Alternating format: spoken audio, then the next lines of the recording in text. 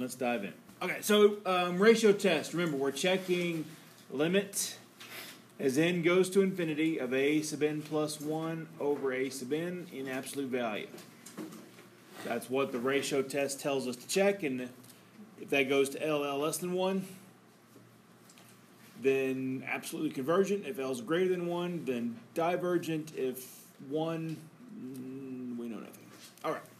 So what I did was I took the n's and replaced them with n plus 1's on top, and I got some weird thing going on inside here. That's not 2 a plus 1 power. That's n plus 1 raised to the n plus 1, 5 to the n over n to the n. So again, everything's positive. Invert the denominator and multiply, so I'm going to 5 to the, I'm just going to rewrite the numerator.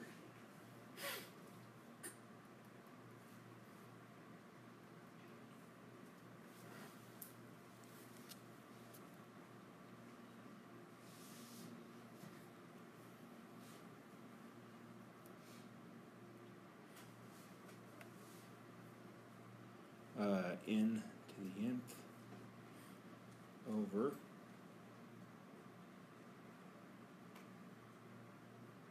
5 to the n.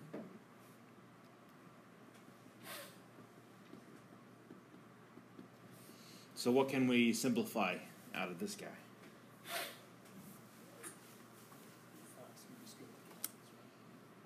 Do what? Yeah, so this n of these cancel out with those n right there, so you're left with just a 5 to the first on top.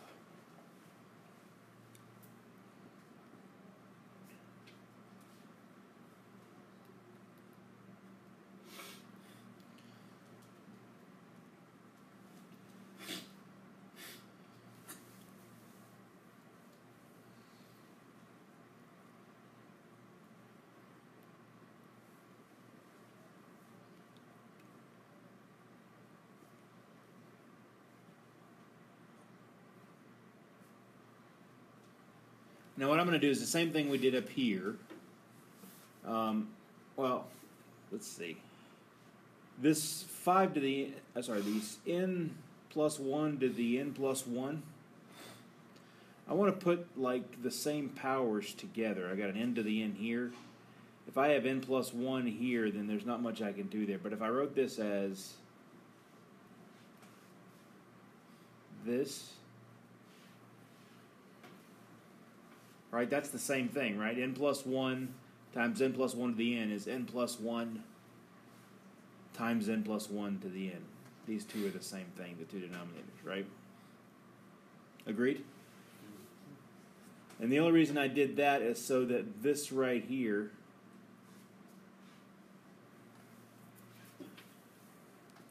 I could rewrite as just the same thing to the nth power. So this becomes the limit as n goes to infinity. 5 over n plus 1 times n over n plus 1 to the n.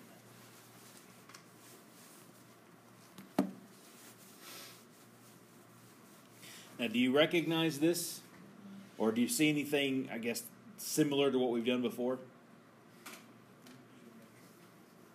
Well, geometric if it's constant inside. So I'm referring back to this guy up here that we were talking about before. This right here. It's almost the same, right? But it's flipped over. So in fact, that's exactly what you're going to get is what Kyle up here said, which is 1 over e. And the reason it's 1 over e is that this is the same thing as, I'm going to replace with flipping the inside and put a negative and put negative in exponent. So this looks like limit as n goes to infinity of 5 over n plus 1 times now n plus 1 over n to the negative n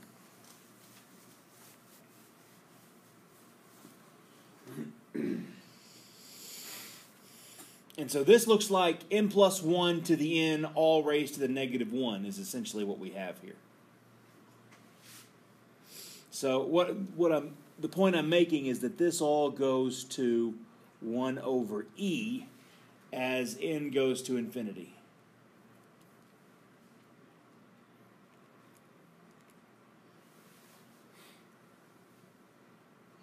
Okay, so let's take n going to infinity. What happens to this thing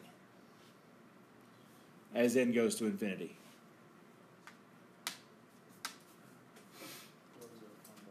Which means it goes to, the bottom blows up, 0, and this piece over here goes to 1 over e.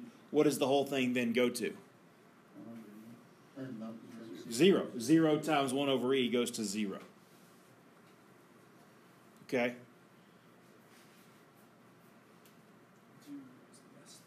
Less than 1, which means convergent. So this is one more time where we saw the n plus 1 over n to the nth power showing up. Because it's a minus up here, you actually get, this is e to the minus 1 or 1 over e. Whatever the number out in front of the n up here is going to be the power of whatever e is here. So that's why it's negative 1 right there. Right up here, it was just a 1 right there, so it's e to the first. Okay.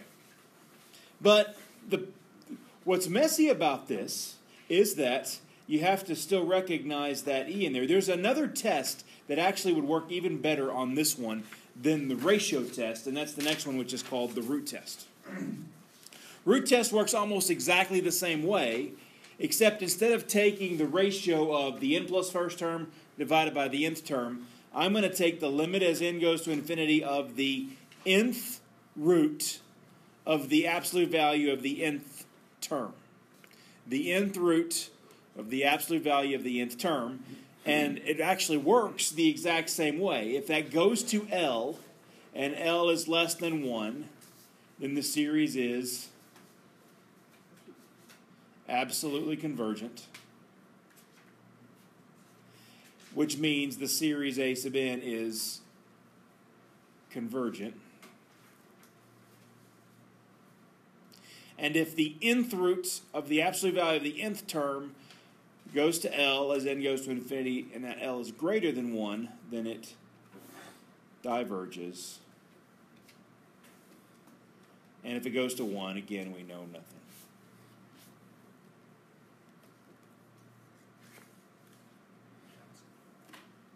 John Snow.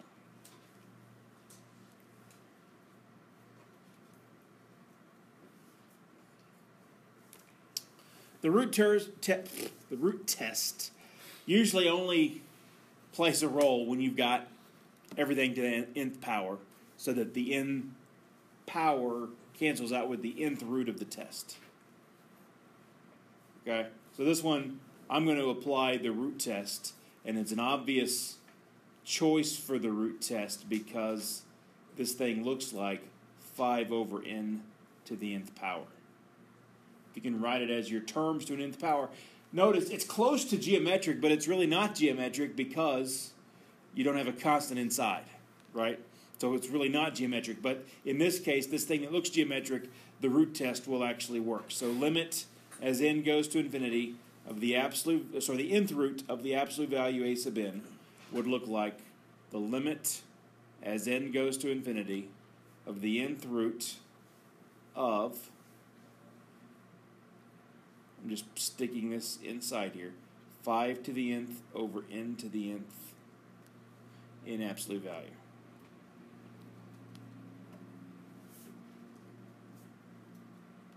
So I want to find out what is the limit as n goes to infinity of the nth root of the absolute value of 5 to the n over n to the n. So using the same reasoning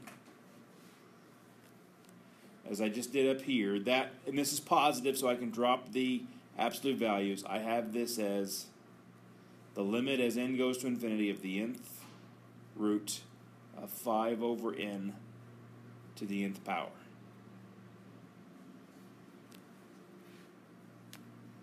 And again, clearly because everything's positive, The nth root and the nth power cancel, and you're left with 5 over n.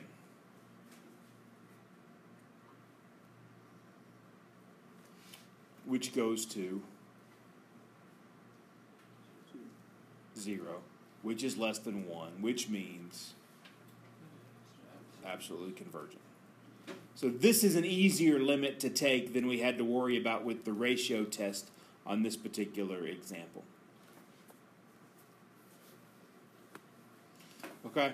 Now I'm not going to do any more root tests. In fact, this next example is another ratio test. It's just another type of problem where the ratio test works really well.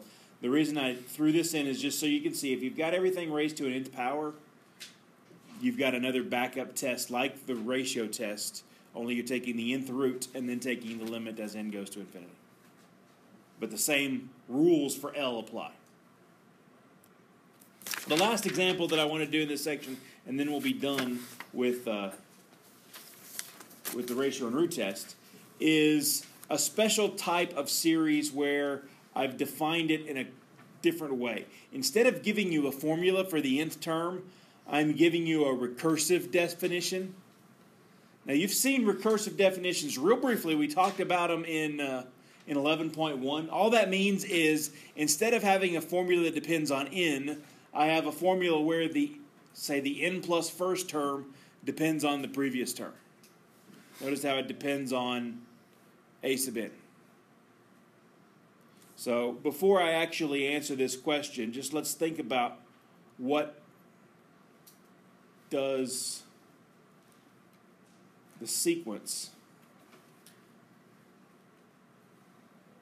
a sub n from n equals 1 to infinity look like?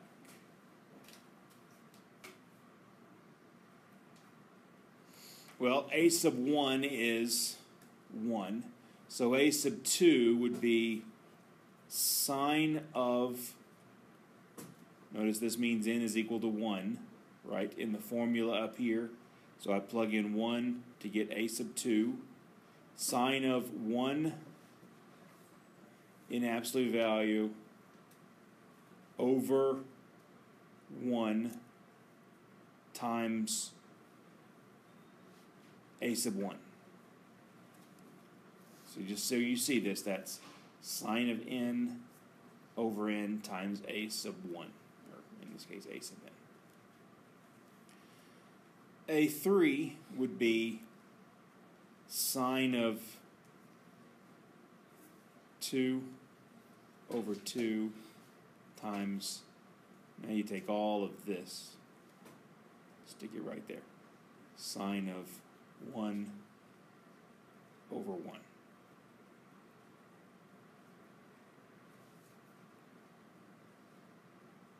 Times 1.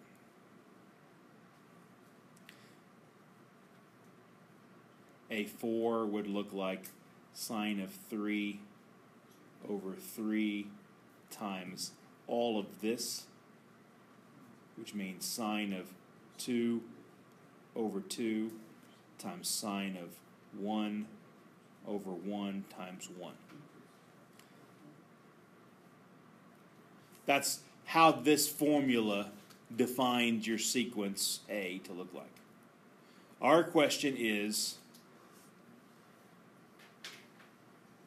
if I go from n equals 1 to infinity, if I add all these things up, okay, converge or diverge?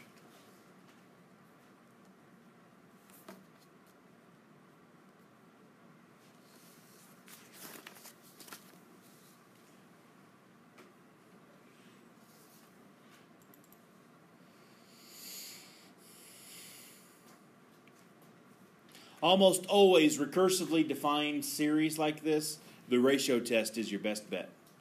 And the reason the ratio test is the best bet is because the ratio test is going to take this a sub n plus 1 and divide it by a sub n and see what happens as n goes to infinity. So let's use the ratio test.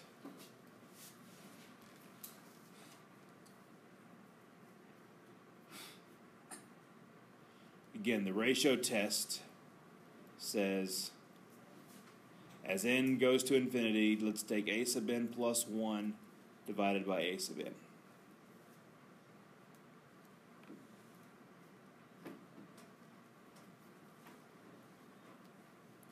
So what do I put in for a sub n plus 1?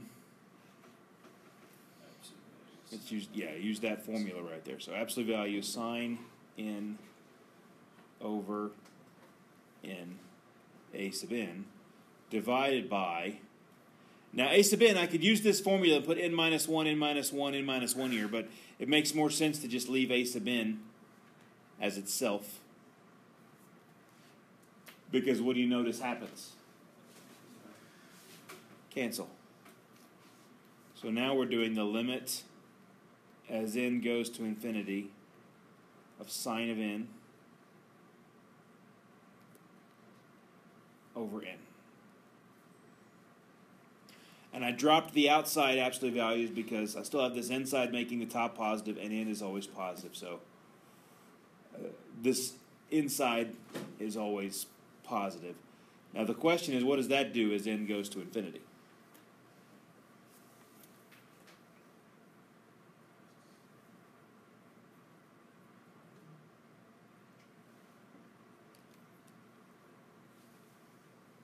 Any ideas?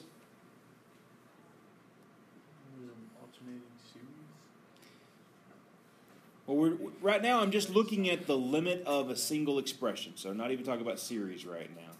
So think about this fraction. What's happening on top as n gets bigger?